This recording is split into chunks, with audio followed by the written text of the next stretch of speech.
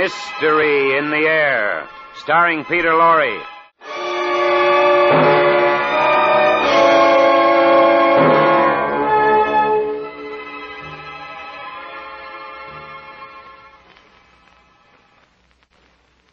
And it is now my great pleasure to confer our academic degree with honor on the most distinguished student of this class. Rodion Raskolnikov, step forward. In the history of our university, there have been few young men who have compared with him in mental brilliance, and few for whom the future held greater promise.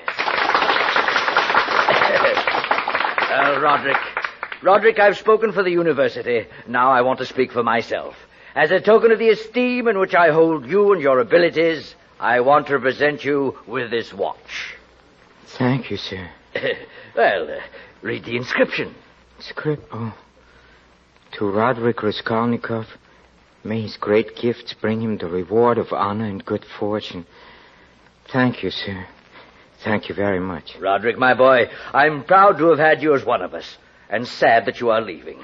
Good luck to you, and God bless you.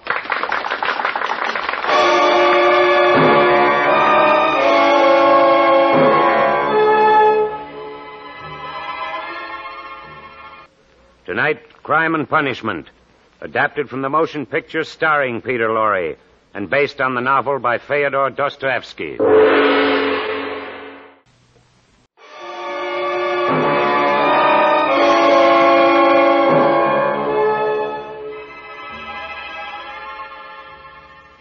So I, Rodion Raskolnikov, went to the city to achieve honor and good fortune.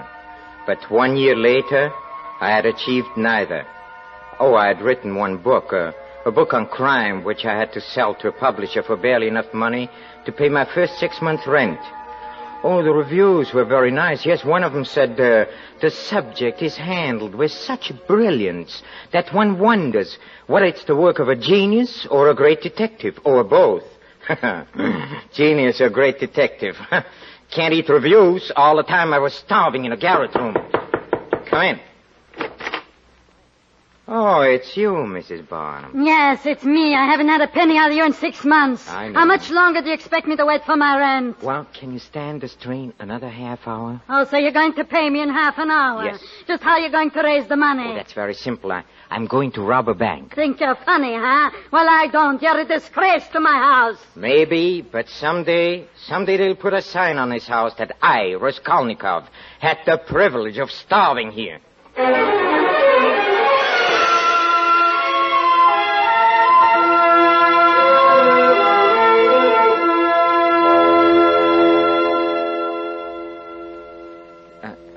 I beg your pardon. Oh. Is there a pawnbroker? I think it's an old woman by the name of Leona. Does she live here? Yes, one more flight up. I'll show you. Yeah. I'm going there myself. Thank you very much. May I carry your package? No, I can manage.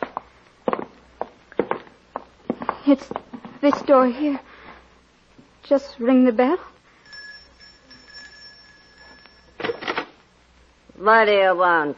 Oh, it's you, Sonia. Come in. Who's this? One of your gentleman friends? No, I met him on the stairs. Well, what have you got this time? This Bible. And where did you steal this? I didn't steal it. It's been in our family a long time. What do you want for it? The cover's inlaid with mother of pearl. Stones are garnets. It's worth at least 100 rubles. I'll give you 6 rubles for it. But If you don't want it, leave it. What have you got, mister? I have a watch. I'll take the 6. Here you are. You said 6 rubles. You gave me 1. That's right, 6 rubles. Less 3 months' interest for your shawl and 2 months on the necklace and silver buckles. That makes 5 rubles. 5 from 6 is 1 ruble. Well, what are you waiting for? Want your Bible back?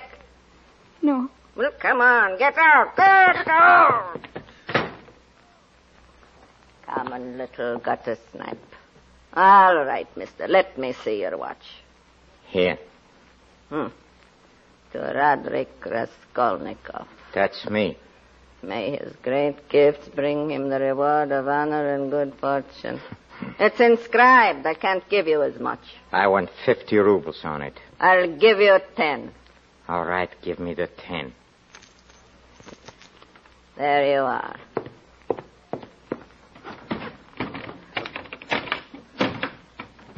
What are you staring at?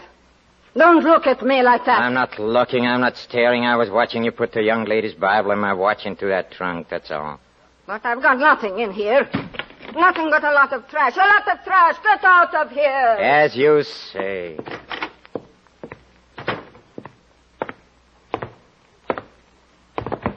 Oh, forgive me. Oh, it's you, Miss Sonia. What are you looking for? My ruble dropped out of my hand when she pushed me out the door. Somebody ought to push her straight into the next world. What use is all that money to her? Is her miserly life worth 100 others like yours and mine? I'd like to take her by the throat. You shouldn't say things like that. That black beetle. Here's your ruble. I found it. You didn't find that. You took a ruble out of your pocket. I didn't know. I swear I didn't. Well,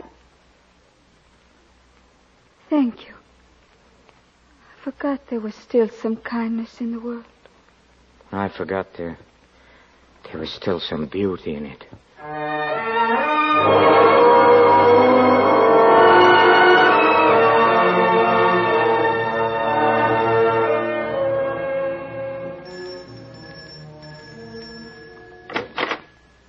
What do you want at this hour? It's after midnight. It's me, Raskolnikov, don't you remember? I've got a valuable vanity case this time. Fine hour this is to come around with your rubbish. But come in.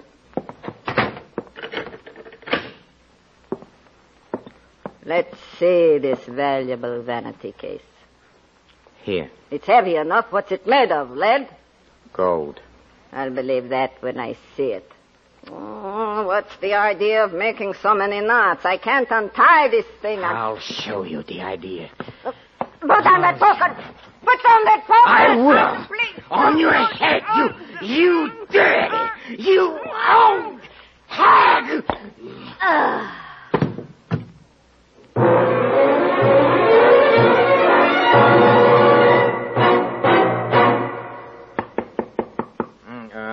Come in. Oh, good morning, Miss Possum. Fine day, don't you think? Very fine day, huh? I didn't come up here about the weather. Oh, no. It's about the money, yes. Well, I'll have it today. I promise I'll have it today. Not about the money either. No, about what? There's a policeman downstairs. Policeman? What is he? Here he is now. Ask him yourself. Are you the writer Raskolnikov? Yes. Well, come along with me. You're wanted at headquarters. There must be some mistake. Yes, there must be some mistake. I haven't done anything. What have I done? You'll find out when you get there. Come along.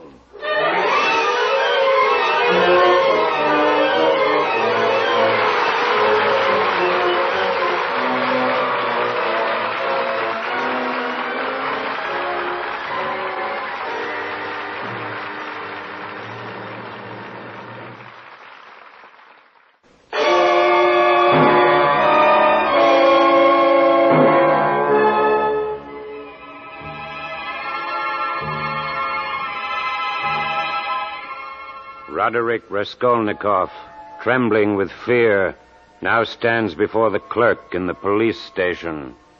Raskolnikov. Let's see. Oh, yeah. You owe your landlady 30 rubles, and you refuse to vacate the premises. Is that why? Is that why I've been brought here? Yes. Are you going to pay, or must we throw you out? No. I'll pay. I'll pay tomorrow. No, it's Quiet. my rent. It's not funny. Quiet. No, it's the rent, you see. Quiet, I say. 30 rubles. That's why I've been brought here. Oh, it's wonderful. Stop that shouting. No, stop it. What's going on here? Who's that maniac? He's a writer named Raskolnikov. Huh? Oh, Raskolnikov. Just the man I want to see. Me? Why, sir? I'm Inspector Porfiry. Oh, Commissioner. I read your excellent book about the crime and criminals. Oh, you flatter me, sir. Oh, no, I really mean it. You know, I thought I knew something about the subject, but your book put me and my staff in the kindergarten class. I must talk to you. Come into my office. Thank you, sir. By the way, perhaps you'd like to help us on a new murder case. It'll give you a chance to see how the blundering police work. A murder case? An old pawnbroker was killed last night. Huh? A well-known character named Leona. Yes, I've heard of her. Oh? What do you know about her? Nothing. Nothing at all. Think you'll get him easily? Guilty man? Who knows? We may have him now. What do you mean? We brought a man in this morning, a house painter. He had been working in a flat under Leona's. Oh? Do you think he did it? Well, it doesn't really matter. He was found with a pair of earrings. He had blood on his hands. Oh, of course, he has an explanation for these things, but he'll do as a suspect, just to keep our records clear. Records clear. You mean that... Of course. But come, let's discuss your book. Let's see if your theory can be applied to this case. My theory? What? Yes. You wrote that ordinary men must obey the law because they are ordinary. But extraordinary men have the right to transgress the law. No. Isn't that right? No, not exactly. What I said was that extraordinary men shouldn't be judged by ordinary standards. For example, take Napoleon.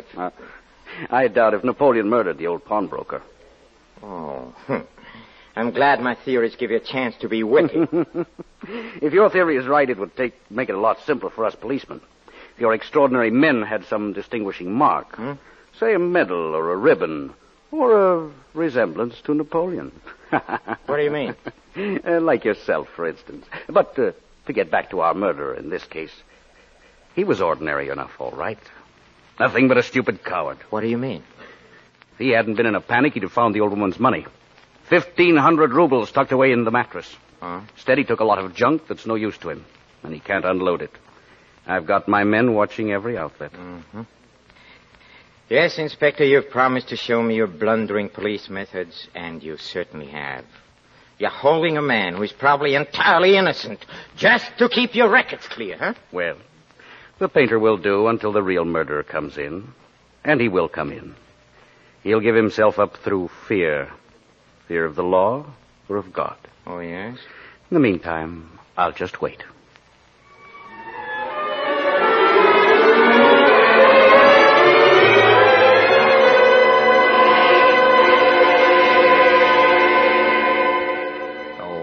I admit I was furious, stupid, coward indeed, but then I realized that I wasn't a coward at all on the contrary. In facing the inspector so calmly, I'd learned not to be afraid. Still, I needed money, and now I didn't dare to sell any of the old woman's stuff. I determined to try my newfound courage on a publisher of my book. Sit down, Mr. Raskolnikov. I'm glad to see you. We had very nice response on your book. Oh, that's good. I've almost finished another one. Oh, is that so? Oh, you might let us see it when it's done. Well, you see, as a matter of fact, another publisher, he has offered me an advance of 750 rubles on it. He has? Yes. The pirate. You're my discovery. Well... Look, I'll give you 1,000 rubles advance. How's that? Oh, that's fine. That's wonderful.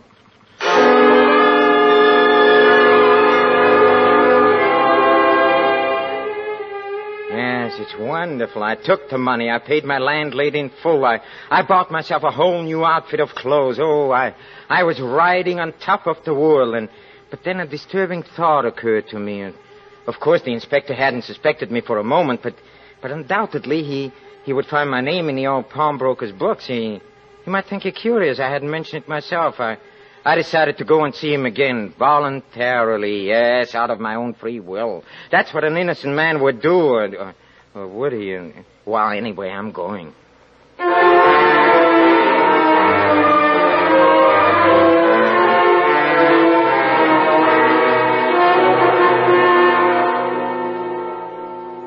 The inspector will see you in just a moment. Thank you. I'm in no hurry. Well, Mr. Raskolnikov. Sonia, what are you doing here? The inspector sent for me. He returned my Bible. He asked me a few questions. Questions? What kind of questions? About the day I went to the pawnbroker. Did he want to know anything about me? Yes. What did you tell him? About the money you gave me. Oh. And then he wanted to know. What? What did he want to know? Before I knew what had happened, he made me tell him what you said. What? That she deserved to die. Well, she did, she... The inspector will see you now, Mr. Raskolnikov. Sonia, I must see you later. Where do you live? Catherine Street. First house from the bridge, second floor. I'll be over as soon as I can. Wait for me. This way, sir. Thank you. Ah, Mr. Raskolnikov. I'm delighted to see you again. I've come to claim my watch. Yeah. Your watch?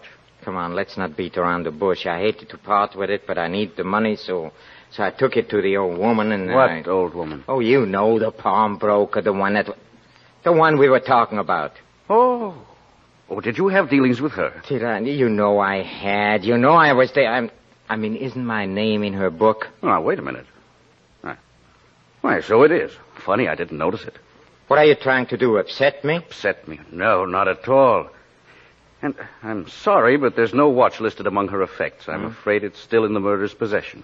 Well, thank you very much. I must be going out. Oh, by the way, that's a new suit, isn't it? Yes, it is. What of it?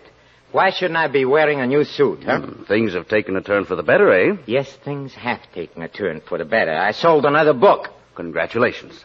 I hope you'll have some theories in this one that'll help me solve this murder. We're still holding that poor wretch of a painter. Oh, your real murderer hasn't come in, huh? No, not yet. But I haven't given up hope. Oh, you're very optimistic. That's good. Suspect anyone in particular? Oh, I suspect anyone and everyone. That's good. I'll admit now that for a time I even connected you with the murder.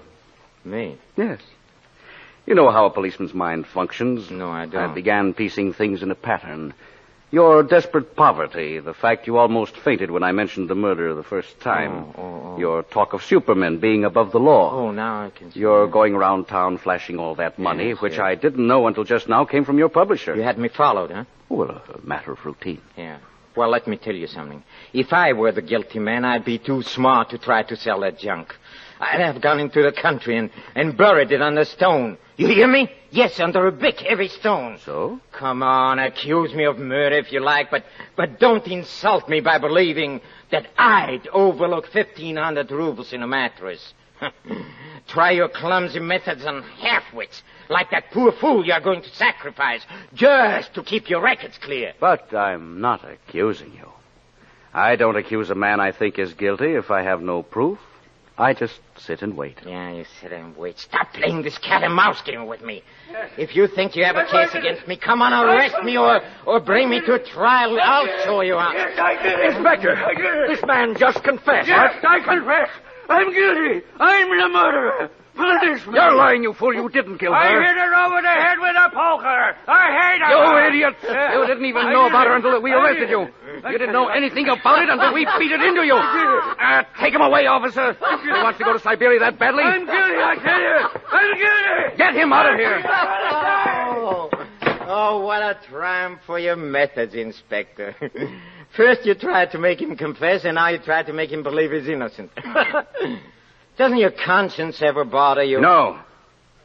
Let the real murderer suffer from his conscience, and it'll trouble him. He's no Napoleon. No, he's not hard enough. He'll come in, and I'll be waiting for him. I'll be waiting. Good luck.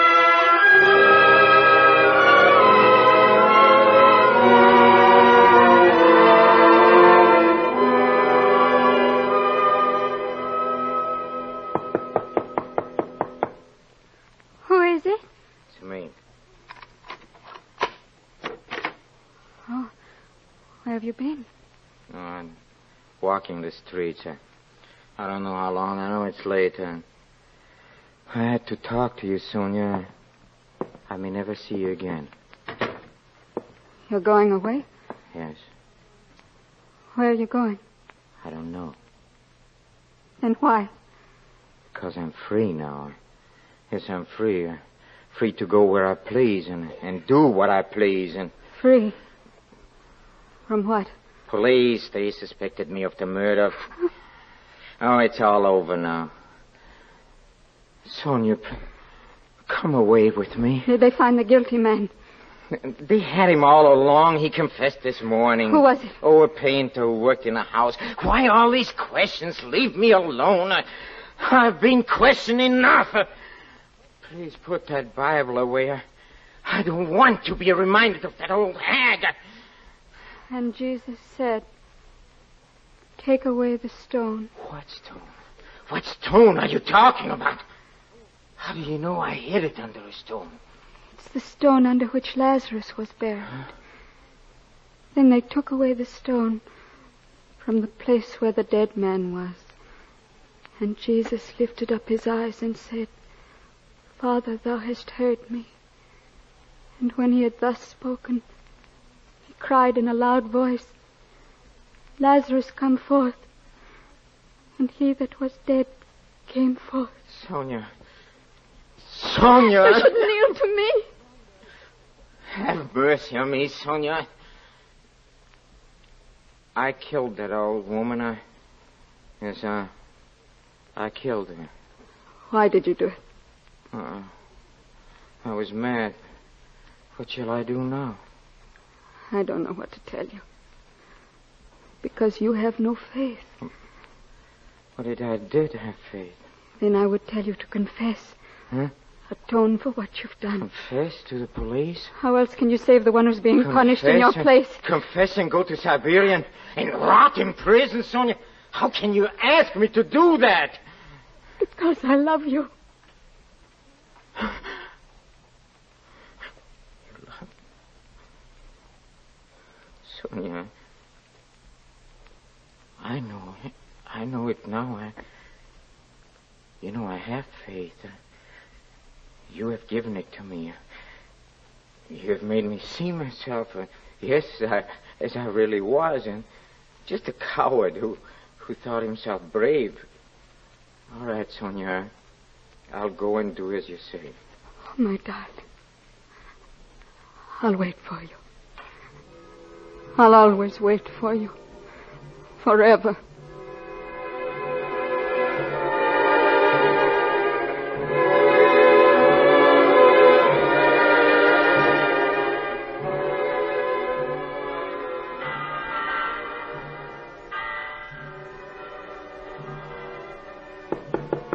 Come in.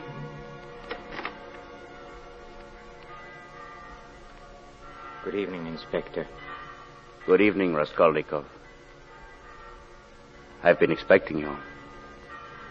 I've been expecting you for quite a long time.